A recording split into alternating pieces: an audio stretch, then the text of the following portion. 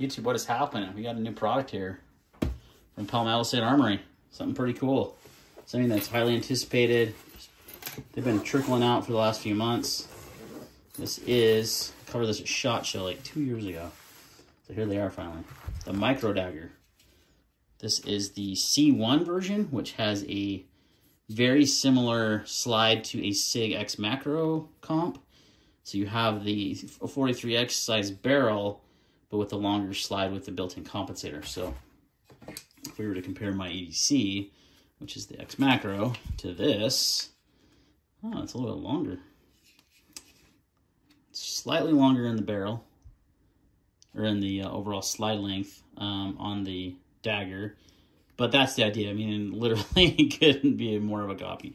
That's what they're going after. So it's almost like the 48 size, but 43 barrel on this one. Now, the Dagger Micro Dagger comes in many configurations, but that's just how that one's set up. So, so that's why I got it, because I thought, okay, I love my X Macro comp. It's, you know, this is very comparable, but for a lot less money. So came with, I think it came with 2 mags.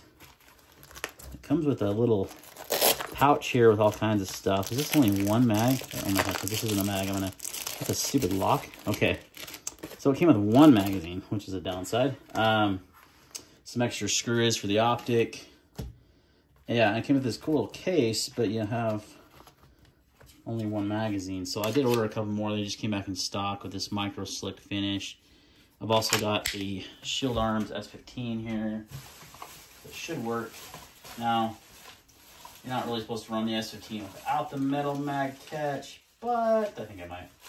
I'm not gonna get it out because it's still in package, but still decided on that one. So, but I do have more of the mags coming. These again are the Palmetto mags, 15 rounders, like the Shield Arms, but made by Palmetto for the Micro Daggers. So just got it and picked it up from the FFL. So I haven't put any rounds through or anything.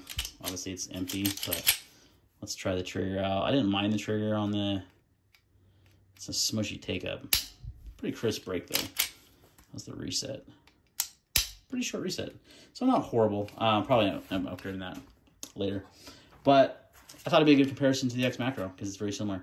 You need to get an optic mounted. This is just your standard Hullison 407, 507K Shield Arm MSC mounting plate. So, but it is directly milled, which is great. You don't have to, you just take this plate off and screw it right into the slide so it sits nice and low. Has the accessory rail there. That's the serial number too, so let's not show that. I'm curious if my optic will fit with the right key. This is the 19, well, no, they have the Glock version. Well, this is the 1913 version. So I probably need to get a Glock version, and I can see if I can run the wing on it too. So it'd be a really good comparison from Anti-Matter Industries.